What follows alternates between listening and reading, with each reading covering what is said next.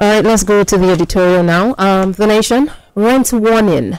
15-year jail threat on landlords for renting homes for Yahoo boys may end up an EFCC grandstanding.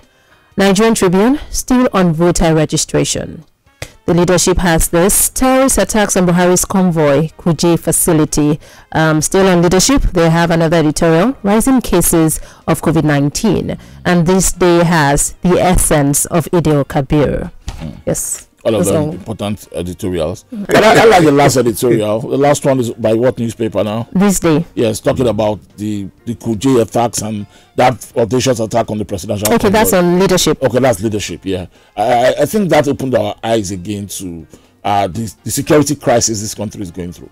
You know, and it's been like this since 2015, really, even before 2015, you know, but it's just getting worse. You know, we have managed to cool things down in the northeast, but it's now bigger in the northwest, and it's now coming very close to the center of the country in Abuja. I mean, Niger State is as bad as Zamfara, if you ask me.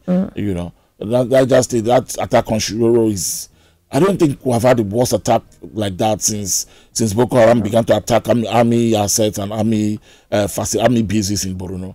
This was one of the worst. And then less than a week after that, they go to a prison not far from the forward operating base of an army special gas battalion and effect the prison break. I mean, it's impunity. It's a culture of impunity. And someone said yesterday, it's the consequences of lack of consequences. Because there are no consequences. There were no consequences for number one.